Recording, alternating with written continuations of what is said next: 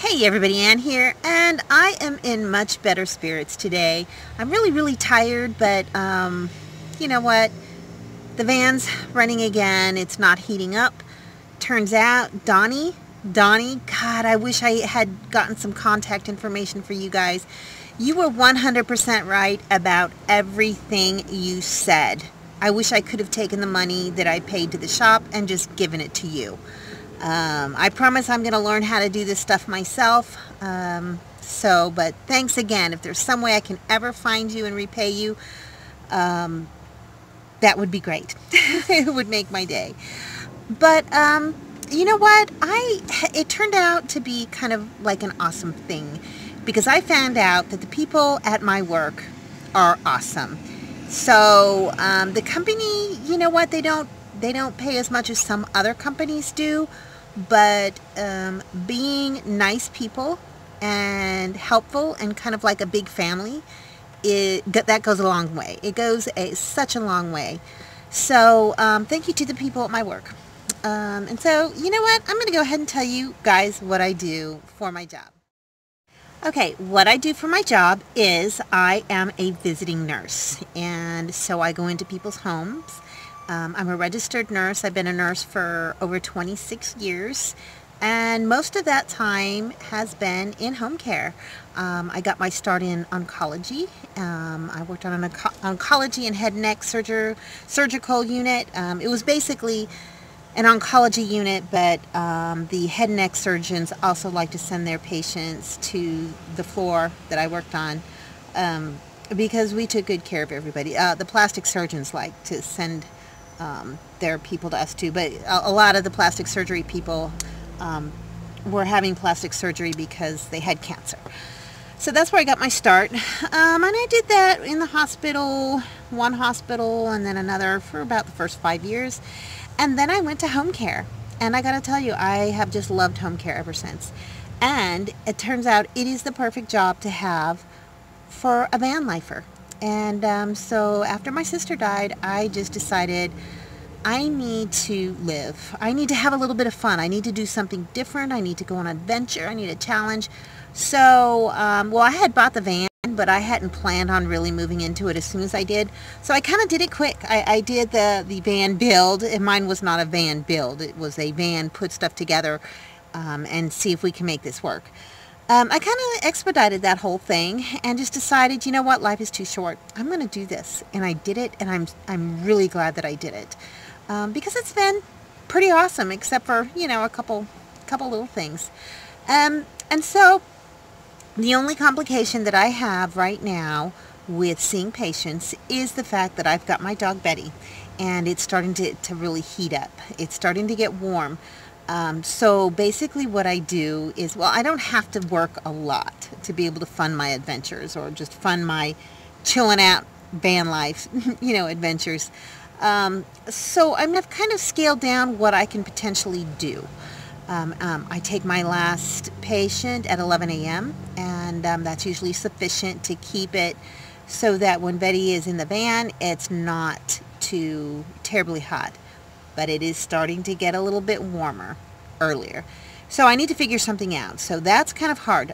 Basically, none of the doggy daycares will take her because she seems so dog aggressive. So the only other option is boarding her during the day, and that's like that costs twice as much. So I'm still trying to figure out other ways to keep it cool in the van because she's fine in the van.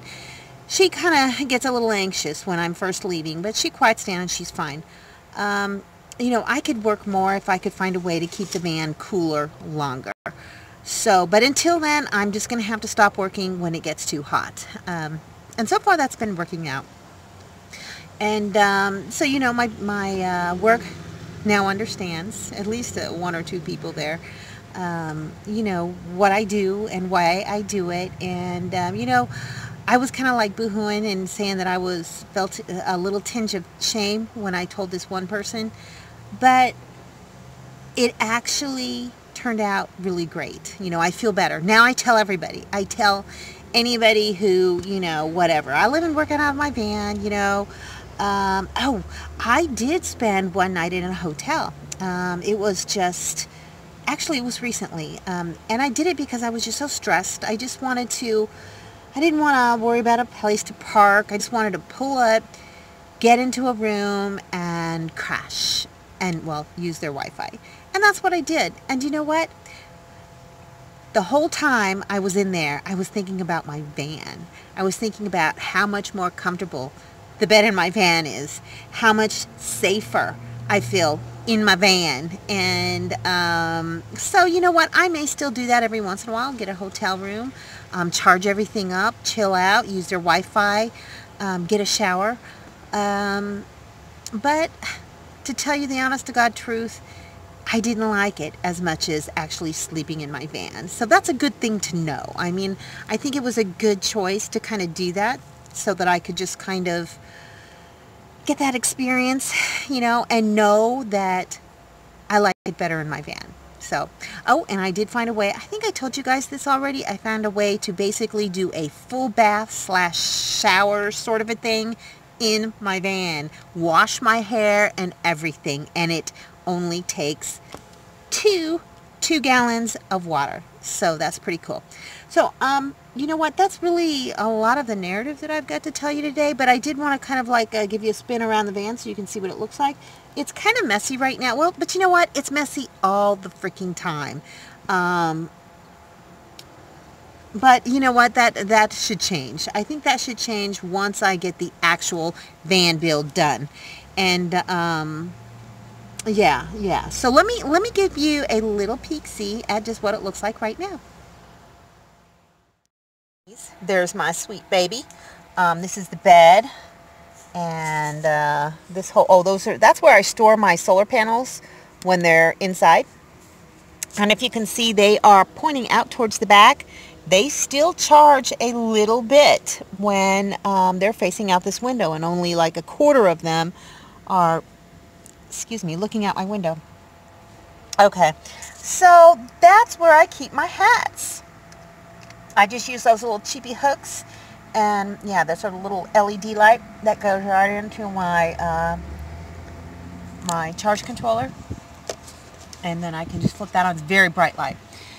Alrighty, yeah, I put those up there, and you know what, I don't really like those because you can see that I had to modify the top of it a little bit to get them to fit underneath these ribs. Those were actually a little bit too big. What I'd really like to find is some wicker baskets to put up there. They'd be a little bit sturdier, and I think they'd look better too. And I think I had told you guys already that I had got this from Goodwill, and I just put this on the front of it, and on the inside is where I keep all my clothes. Yay! And in here is, it's hard to see, the big tub that I use to take like a full wonderful bath and wash my hair in. And I store a bunch of stuff in it. So one of these days I'll tell you how I do the whole bath thing. And over here I still haven't done anything with this. This is the chair that I use. I like it. It's not a lounge chair or, you know, an outdoor chair, but it's lightweight and I like it very much. And I got a little table that I just set up like right here. I use this lantern so much, and it just takes batteries. And that's really the only picture that I've left hanging. Oh, except for my Be Nice or Get Out one. So yeah, this is where I kind of sit and chill out. And behind here is just that Reflectix, and there's Reflectix over there, behind there as well. And well, I wonder if I can get up and walk with this. I probably can't. This is my kitchen area. Actually, needs to come back a little bit, but I need two hands to do it. I just put this brown stuff on it, non-slip stuff, and it keeps it from sliding around. And it goes all the way over here. And I used to put my 12-volt refrigerator there, but I returned it. Didn't like it. The little thingy that you put into the 12-volt socket wouldn't stay in the socket. It wouldn't stay in the one I've got for solar, and it wouldn't stay in the one in my vehicle. So I took it out, and I had just got this. And this is sufficient for now. I unfortunately got rid of the other bigger round one that I had that had a spigot at the bottom. I'm going to have to go rebuy that because I actually donated it to Goodwill. Here's my little power bank thingy. And so this wood is just on top of these two things, chests, and these are pretty cheap, so eventually I'm going to get some better ones, because these drawers are just, yeah, it works good for now. That's my water tank underneath of the blue, the brown towel thingy. And that is my 2-burner stove that I got. And I just shove it in there. And yeah, I shove a few other things in there too. There's some potatoes, there's some green peppers in there somewhere. And you guys have seen this probably a zillion times already. Yep, that's my pantry. I love it, love it, love it. Yeah, and these are my barn doors. I just put a rod and secured it with these magnetic hooky thingies, and it's hard to see. I need to move back.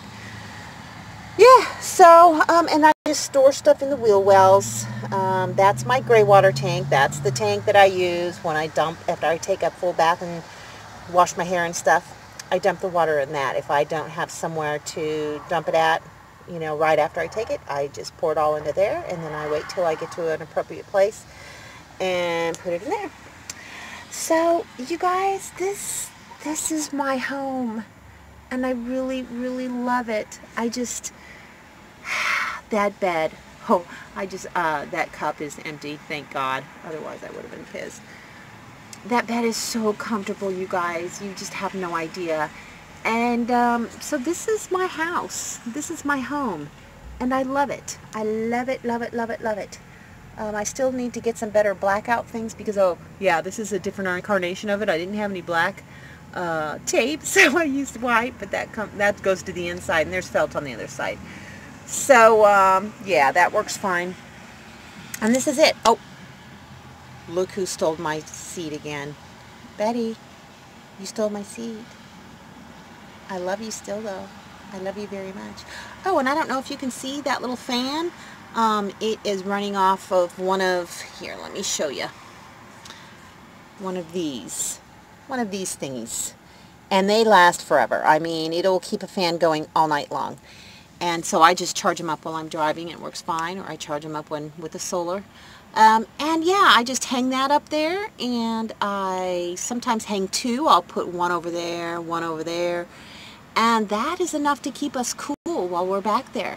And also, let me just show you how I watch my TV and film myself sometimes. This little thing right here. Yeah, it's a suction cup. And I just move it around, and puts my phone right up in front of my face, so I don't even have to wear my glasses.